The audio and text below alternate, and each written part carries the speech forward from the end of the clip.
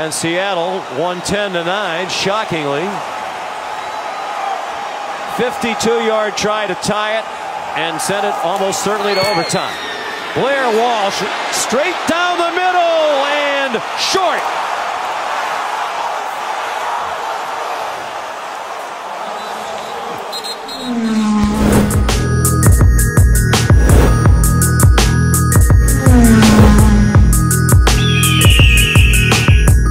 What up, Falcons Nation? Rise Up Nation. It's your boy Jazzy Jeff. Real talk, no gimmicks. And some late breaking news as I was watching the Vikings Cardinals preseason game. Falcons just signed kicker Blair Walsh, former from the Seattle Seahawks. Last time he played was in 2017. He was 21 for 29 on his kicks.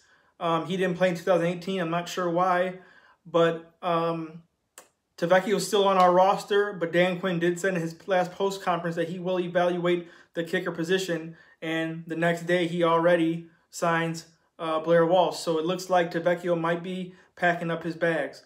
Also, the Falcons released reserve player Tommy Doyles, and then we also cut wide receiver Sean Bain. So it looks like we're trying to trim down that wide receiver group as we approach this 53-man roster, which I will do a video breakdown of sometime next week.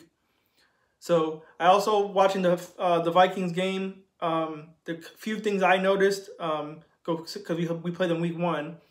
Xavier Rhodes looks a little injured. He doesn't look 100%. He was slow coming out of his breaks, and he had backups on the Cardinals beating him. One of the plays, Kyler Murray had a 36-yard deep pass to a backup wide receiver, and Xavier Rhodes got completely burned. So that's something we should look out for going into week 1. And obviously, if you'll see in the highlights, Dalvin Cook had an 85-yard touchdown. So it looks like he's back and healthy. So that's something we need to focus on in the middle, because he went right up the middle. They got that new center, Bradbury, and he was just moving guys out the way, and it led to a giant hole for Dalvin to score that touchdown on. So shore up the defense in the middle, and we should be fine stopping these Vikings. Kirk Cousins got hit a lot this game, so hopefully we can do the same thing week 1.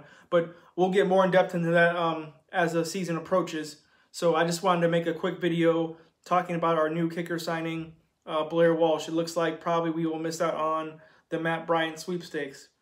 All right, Falcons fans, that's all I got today. Stay tuned for some more breaking news as we get closer to week 1. And as always, rise up. Peace, y'all.